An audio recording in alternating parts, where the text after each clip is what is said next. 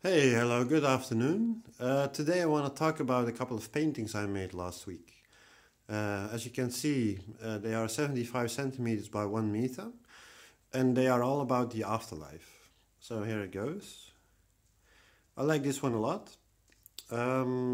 It's about the afterlife, of course. I like it because you see a river of the materialistic world, and it's like a cup.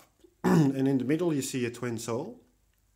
And below the materialistic world comes into the afterlife, the highest sphere, and you see the Earth and the Moon, and two new planets where we will go to eventually. So I think it's not bad. I like it. Over here, another twin soul with the universe below, coming in the afterlife with two peoples. You can see in the middle of their head, on the top of their head, the highest sphere, that they are in the same sphere in a way.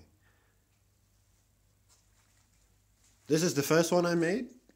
It is a bit darkish, and I like it though.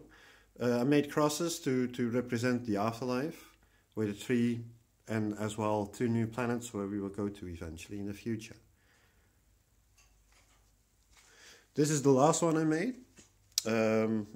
Again, the Earth with all the spheres and the stairs going up, and you can see it's from a child up to an adult, growing higher in the spheres, with a flame which represents the inner flames of the soul. And then you see twin souls moving up to a new planet. I will keep it like this. It's a small movie this time. I hope you liked them. So comments are always welcome, of course. Okay, until next time. Bye bye.